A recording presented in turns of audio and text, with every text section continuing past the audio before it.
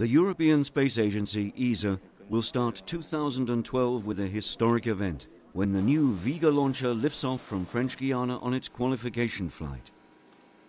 Vega will specialize in placing 300 to 2,000 kilo satellites into the polar and low Earth orbits, used for many scientific and Earth observation missions. This will make access to space easier, quicker and cheaper. Unlike most small launchers, Vega will be able to place multiple payloads into orbit.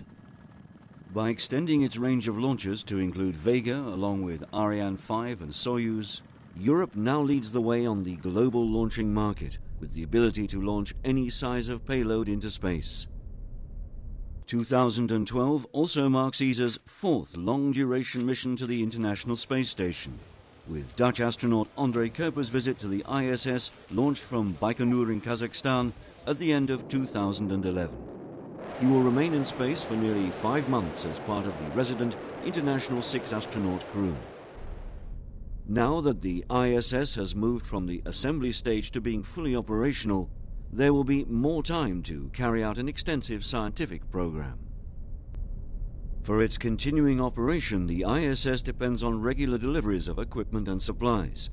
This is what the ATV, the automated transfer vehicle from ESA, will be doing in March. Since its first voyage in April 2008, the ATV has been an indispensable ISS supply ship. The second ATV was launched in February 2011, and now the ATV-3, named after the Italian scientist Edoardo Amaldi, is scheduled to launch in March, carrying 6.6 tons of cargo to the station. The ATV is the smartest space vehicle to date, thanks to its onboard navigation system, which allows it to dock automatically to the ISS. The ATV then remains attached as a pressurized and integral part of the station for up to 6 months, where, once its cargo is delivered, it can be used for reboosting or reorienting the station. Then it will be de-docked and will burn up during its re-entry phase, with up to 6.4 tons of waste from the station. For 35 years, satellites have been providing Europe with accurate weather forecasting and climate monitoring. This year will see the launch of 2 new weather satellites. The METOP-B polar orbiting satellite will be sent on orbit by Soyuz from Baikonur, while the MSG-3 satellite will lift off aboard an Ariane 5 from Kourou.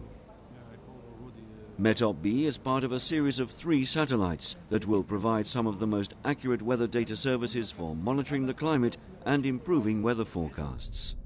The first satellite in the series, METOP-A, launched in 2006, collects data on the Earth's temperature, humidity, wind speed and ozone, and traces gases such as carbon dioxide, nitrous oxide and methane.